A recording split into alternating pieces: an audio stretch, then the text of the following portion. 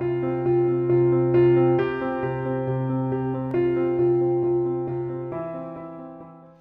guys, welcome to AMC Doctor. Today in this video, we will be discussing about history taking and obtaining a PEFE for medicine cases.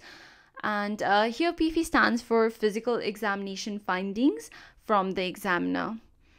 So history taking, yes, in AMC, majority of your stations will have history taking as their predominant task. And basically it can be divided into two types. So the first one is a detailed history and the second one is a focused history. So let's look at the example. So in this first one, you can see the question is a 35-year-old female comes to the emergency department with a history of shortness of breath. So task is you need to take a history, obtain a PEFE, give diagnosis and differentials. So in this question, your predominant task is history taking. So you need to spend a good 4 to 5 minutes in taking history, which should be again a detailed one. And let's look at the second example. So here, a 35-year-old female comes to your GP clinic with a history of hearing loss. So the task is you need to take a focused history, perform physical examination, give diagnosis and differentials. So as you can see in the second question, your predominant task is a physical examination. Okay, so you want to spend more time performing the examination. Here you'll have barely 2 to 3 minutes to ask history. Hence it should be short and try to ask only the relevant questions that will help you come to a diagnosis.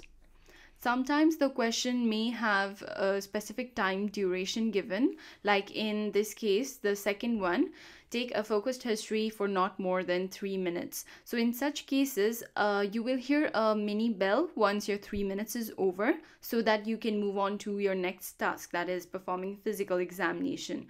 But most of the cases, this time duration will not be given. So that's when time management becomes quite challenging.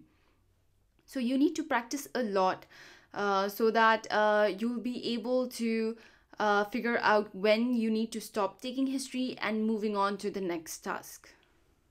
Now, coming to the structure of history taking, the first thing that you need to do is introduce yourself and explain your role. For example, good morning, Joanne. My name is Mary. I'm one of the doctors in this hospital. Or if it's a GP setting, you can say, I'm one of the doctors in this clinic. Then comes the presenting symptom or chief complaint. So as we know that, the presenting symptom is already given in the question itself. So either you can start with an open-ended question like, what brings you here, or how can I help you? But what I personally prefer is that I try to be more specific. For example, you can say something like this. From the notes, I understand that you're having shortness of breath. Can you tell me more about it? Or what's been happening since then?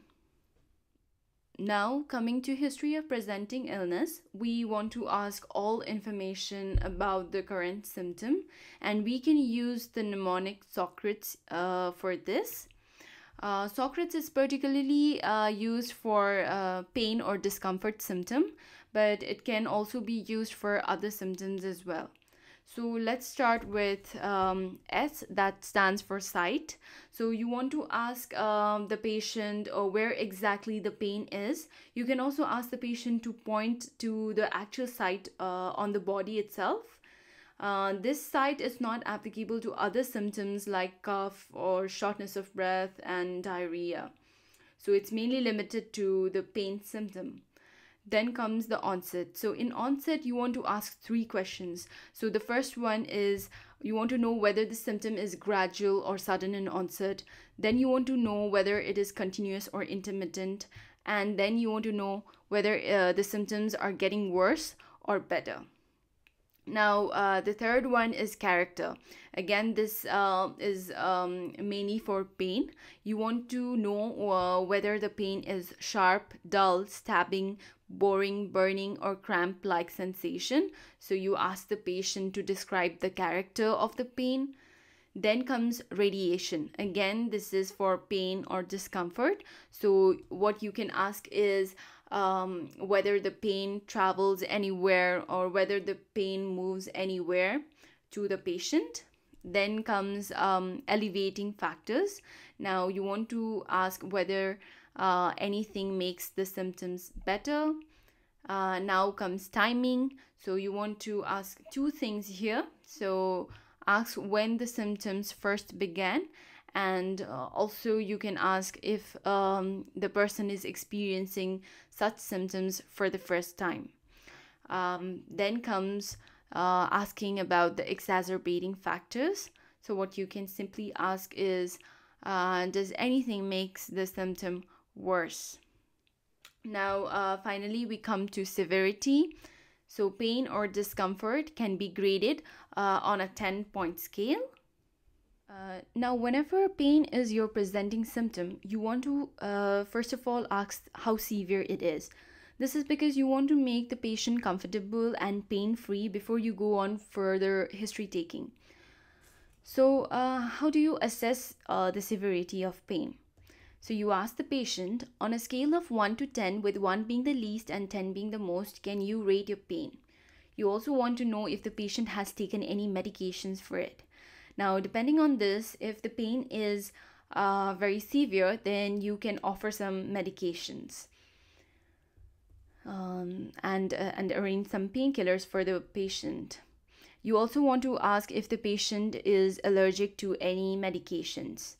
So once you're done with these questions, you can turn to the examiner and mention him that you would like to arrange some painkillers for the patient. Or what I usually do is I just talk to the patient. I tell her that I have asked one of the nurses to arrange some painkillers for you. It will take time for it to work. Meanwhile, is it okay if I ask few questions so that I can find the cause for the pain? So once I give the statement, usually the person will say okay, and you can move on to your history taking. Now, once you're done with your history of presenting illness, then you can ask the associated symptoms. You can ask the general symptoms such as tiredness, sleep, appetite, and you can also ask fever and rash questions here. Then you want to do the system reviews. You can ask questions related to each of the systems so that you can rule out the differential diagnosis.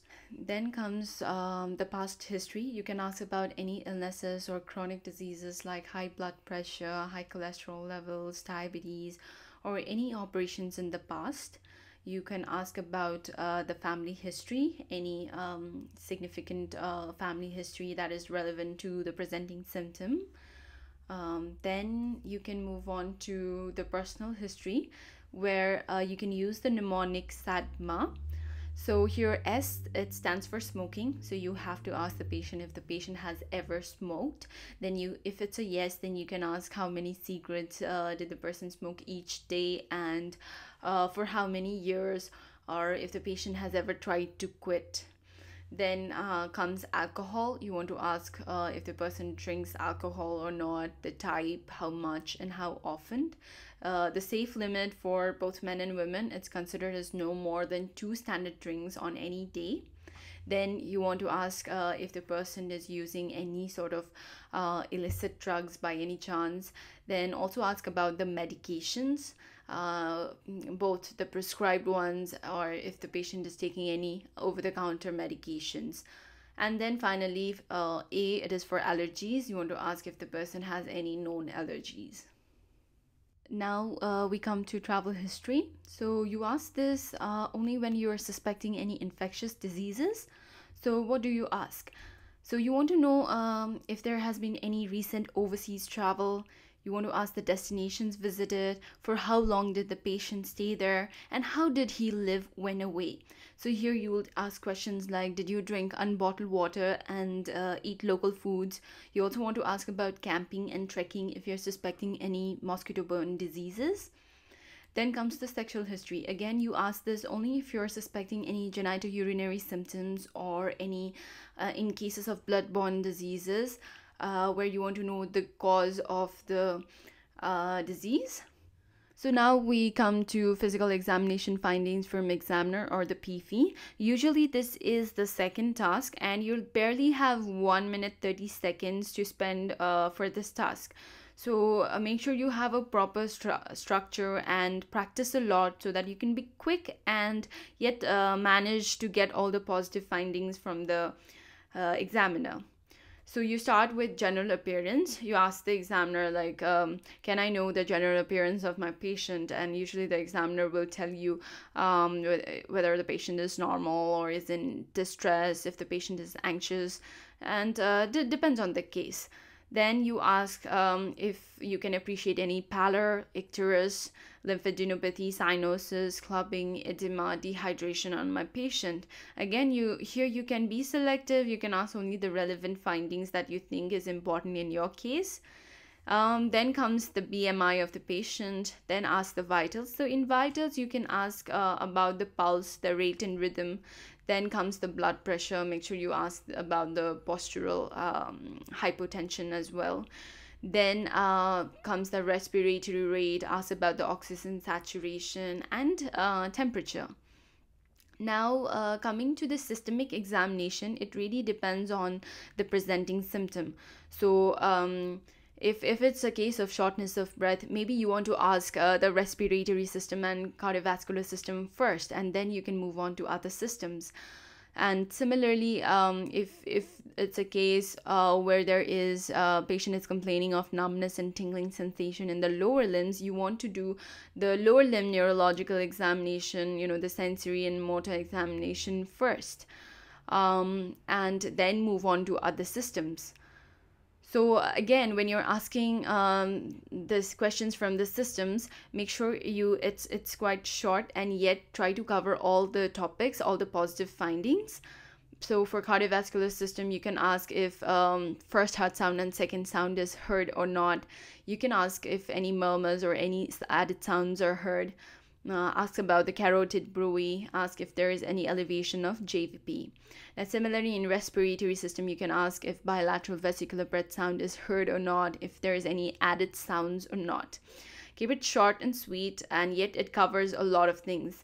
But again, if if it's a case of pneumonia and you're thinking like the inspection or palpation and percussion findings will be important to you, then you can always ask them. And so once you're done with the systemic examination, you can move on to the bedside test. You can ask about any urine dipstick or blood sugar levels available for that station. So now to summarize, for all the medicine and surgery cases where history taking is your task, you start by introducing yourself to the patient. Whenever the chief complaint is pain, make sure you assess the severity and offer painkillers. Then comes to the presenting symptom. Then in HOPI, make sure you ask all the questions related to the presenting symptom. Then in associated symptoms, you ask about questions related to each of the systems, or you can also ask questions related to the differential diagnosis. Then you ask about the past history, family history. Then comes the SADMA questions. And finally, depending on the question, you can ask about the travel and sexual history. So once you're done with all of these tasks, you can move on to PEFE. So, well, that's it for this video. I hope it was useful. If you have any queries, you can comment below. Thank you so much for watching.